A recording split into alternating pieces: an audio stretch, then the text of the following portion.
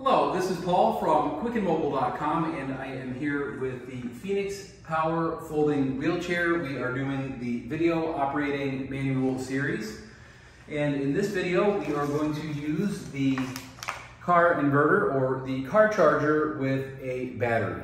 So great opportunity to pause the video if you are tuning in on YouTube to learn where to find us online or to gather more information about the Phoenix or quickandmobile.com. Okay, so the car charger here, let's take a look at the car charger.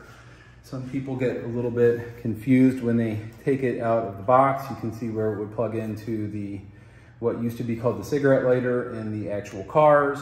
And we see that it has a USB port, and we see that it has basically what looks like a series of lines.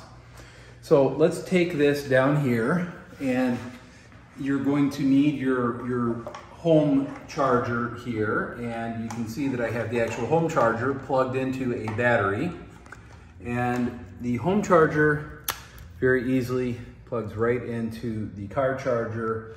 It's that simple, folks. Right there, right there. You plug that into what used to be called the cigarette lighter, and you're going to see a light come on, and that is going to charge the batteries. Thank you so much for watching.